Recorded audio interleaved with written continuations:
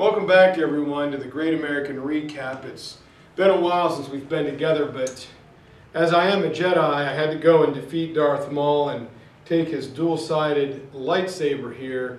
As I saw the trailer for the new Star Wars coming out on Monday Night Football last night, it was quite a sight. I'm really excited.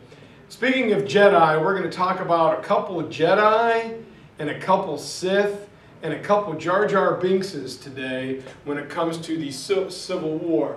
First up is an American Jedi, Mr. Robert E. Lee. Robert E. Lee, as secession begins to happen, is on duty down in Texas. And he's actually roughed up on his way home because he's still in his United States Army outfit. He comes home to resign his commission and take care of his house and his ailing wife.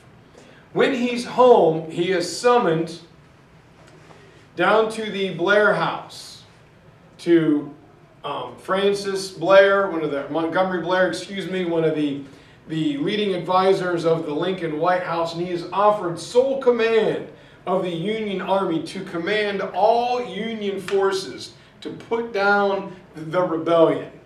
In a lot of people's minds, if Lee accepts this job, the Civil War is over in 1861. His family is steeped in the history of the country. His dad, Light Horse Harry Lee, was the head cavalryman for the great General George Washington. His uncle, Richard Henry Lee, proposed independence in Philadelphia. He married a Washington. Arlington House was built as kind of a museum to the great George Washington by his father-in-law. So this is not something he takes lightly. And as Lee goes back up to Arlington House, he reflects as he sees the lights going out over Washington till one is left on. He says he felt like the apostles in the Garden of Gethsemane keeping watch. But as the last light goes out, he knew what his decision was, and he writes a tearful letter saying he cannot accept because the army would have to march through Virginia. It would be an invasion, and he saw Virginia as his home. My country, my family, and my home. So he turns down the top job. Lee will wind up, when Virginia secedes, being the head of the Virginia National Guard to prepare for its defense. A huge demotion from head of the Union Army to pretty much a desk job with the Confederacy. Next up, we have two guys who are very interesting. Over here, we have General Irvin McDowell, a very gruff, nasty character who is said to have won only one battle in his life with a watermelon, which is, he used to eat one entire watermelon for a dessert per night. He will be facing off with this guy. These are the two Jar Jar Binkses. P.G.T. Beauregard, who will head the Confederate forces, and these two are going to square off in Manassas, Virginia at the First Battle of Manassas or Bull Run. General McDowell, suffering from political pressure, in July of 1861, takes the poorly trained Union Army out of Washington, headed straight for Richmond. The men have only signed 90-day enlistments. Many of them are up in August. A lot of guys want to be home for the fall harvesting. So with great political pressure, McDowell leads his army out of Washington. Now, he micromanages everything because he has never been responsible for the strategy, the troop movements, the number of soldiers, supplies, food, ammunition, clothing. It overwhelms him. Following along his army are a bunch of newspaper reporters and senators who have packed their wagons and carriages full of champagne and printed out victory tickets to be held at a victory ball in the governor's mansion in Richmond, Virginia.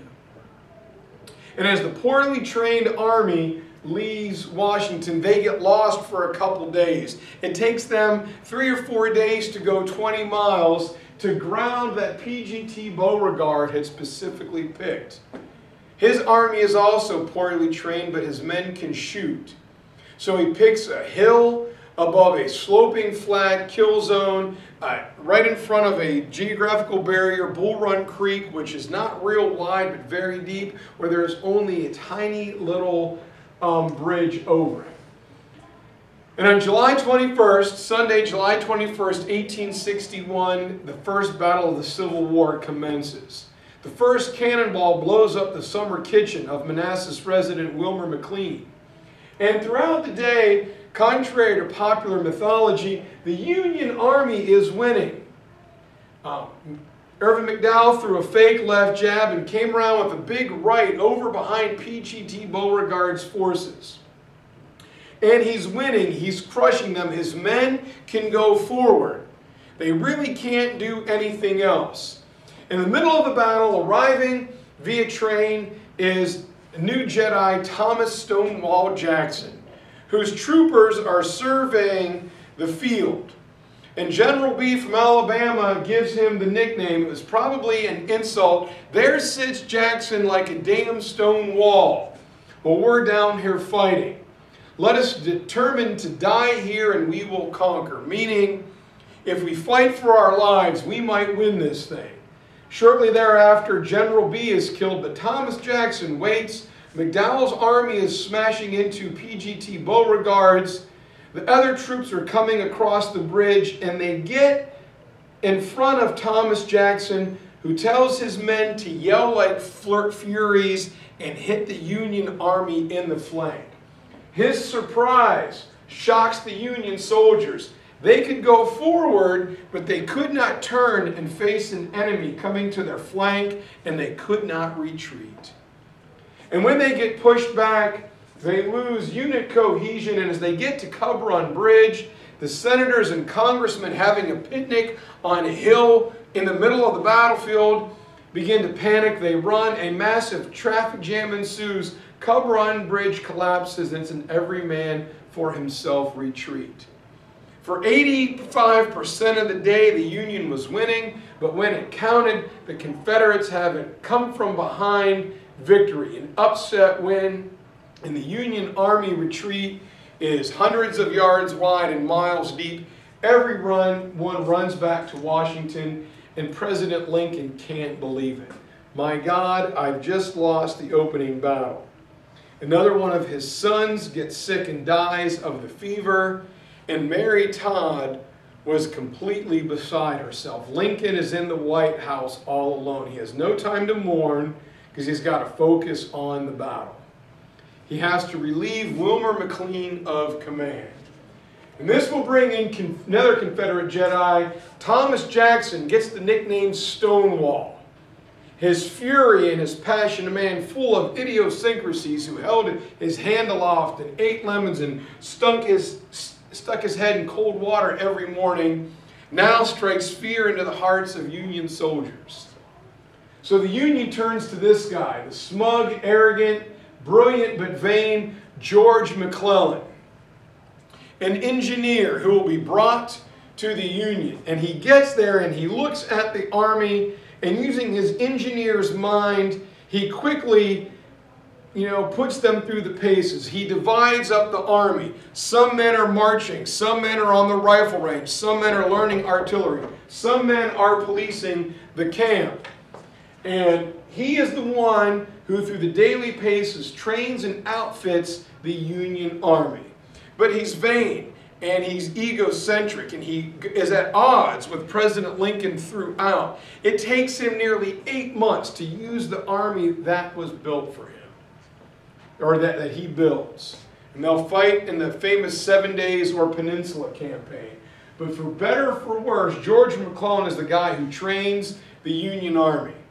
While he's doing that, we have our last Jedi for the Union, Ulysses Grant, who will capture 2 twin forts on the Tennessee River, Forts Donalsen and Henry in Tennessee. They weren't smashing brilliant victories, they were just brutal and straightforward. And in capturing the second fort, Ulysses Grant rides up to an old friend of his, a guy named Simon Bolivar Buckner. And Buckner asks Grant, what are the terms of surrender? And Grant says, unconditional and immediate surrender. And his friend Buckner, who at one time loaned him money, to get home from California when he quit the army. He said, those are the most ungenerous and unchivalrous terms among friends I have ever heard. And Grant replies, honor among friends is one thing, but war is another. And Simon, this is war. So Grant arrests one of his good buddies. Watching this are newspaper reporters who eat this up, and U.S. Grant stands for Unconditional Surrender Grant, and the Union has their first hero. Because he is made famous by the newspapers, he is tried to be sacked. People call him a drunk. They say he performed horribly. But a young newspaper reporter from Chicago, Elihu Washburn, has an audience with Lincoln and says, I was there. I never saw this guy drunk. As a matter of fact, he's the only one who knew what he is doing. And Grant was reinstated, headed for next week's wrap-up, the battles of Shiloh and the 7 Days Campaign. So I hope you enjoyed it. Today was a story of Sith, of Jedi, and Jar Jar Binks. So with that, we'll see you guys next week.